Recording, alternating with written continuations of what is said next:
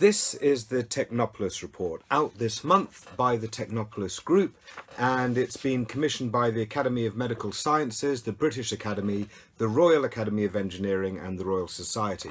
And what it does is it looks at all of the EU funding coming into the UK research and innovation landscape, both to universities and also importantly to businesses. So that's the gap that this plugs. Now, the overall view is this: there are three major streams that it looks at of finances coming in: the framework programs like FP7 and Horizon 2020, the structural funds and the European Investment Bank. Now, with the framework programs, the amount of money coming in has been about 0.9 billion euros per annum, and that's the competitive grant system that goes both to universities and also to businesses.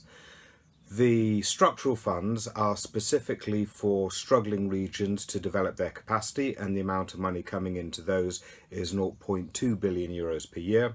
And then finally, the European Investment Bank is a big old bank specialised at infrastructure and research and innovation and skills and environment, and providing low-cost loans to those projects. And that has been loaning to the UK 0.5 billion euros per annum. And we can look at the leverages of those later. So that's the overall picture: 0.9 billion from the framework programs, 0.2 from the structural funds, and 0.5 in loans from the European Investment Bank. Now, what does this do to the UK research and innovation landscape? Well, overall, it provides about 5% of all the funding spent in UK research and innovation. Now, if that sounds low, remember there's a lot of big businesses, long-standing big businesses in the UK that don't need additional funds from outside.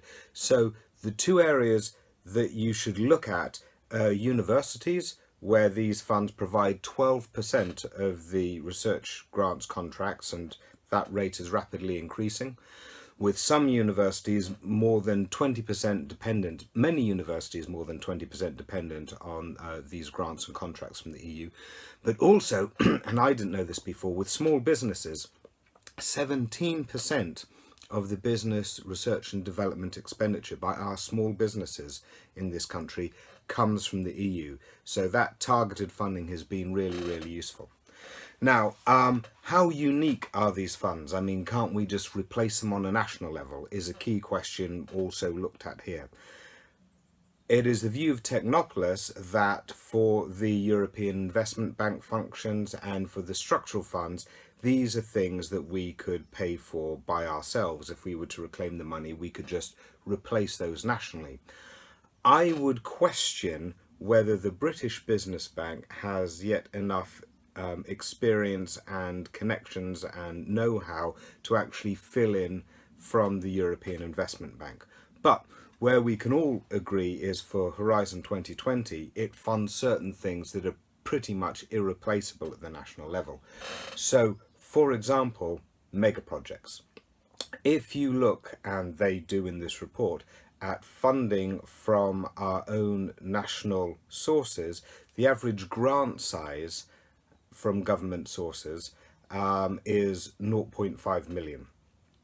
Whereas if you look at the EU grants, especially in the societal challenges pillar of Horizon 2020, the average grant size there is pushing 3 million euros with 10 partners. So this particular fund is critical to do those big mega projects that are pan-European and sometimes global. Also, another thing, and I didn't know this before, is that for the investigator-driven awards in this country, 50% of those come from EU funding. So we're talking about Marie Curie and ERC grants there. And so all of the growth that we've seen in the last 10 years for these high-value investigator-driven awards, all of the growth has come from those EU awards. And so if these were to get taken away, and look at the situation that happened in Switzerland, that would really collapse down our high value investigator driven award, which actually attracts talent from all over the globe to come and work in the UK.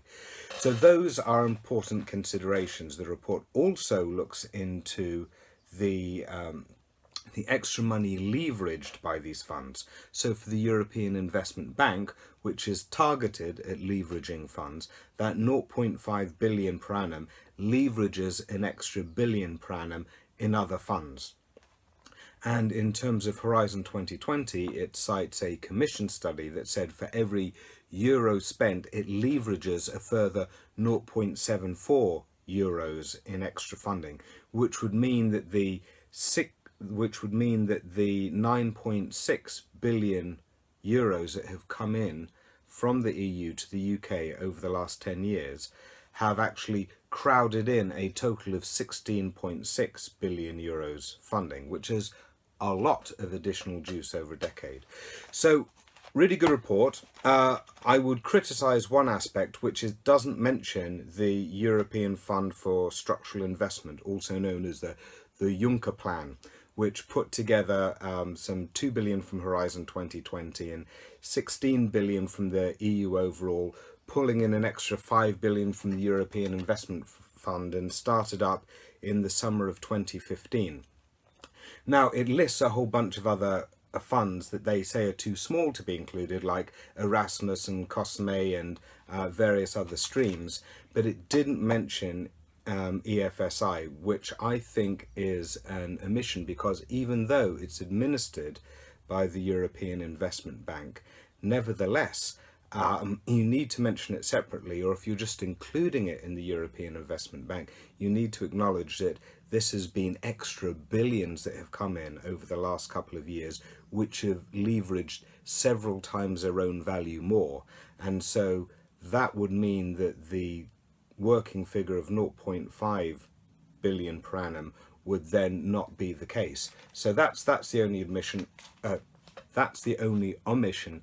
Otherwise, I think this report really does help fill out an already extremely well-developed picture about how useful EU funding has been to our research and innovation landscape to date, and why we need to fight hard to preserve all of that framework.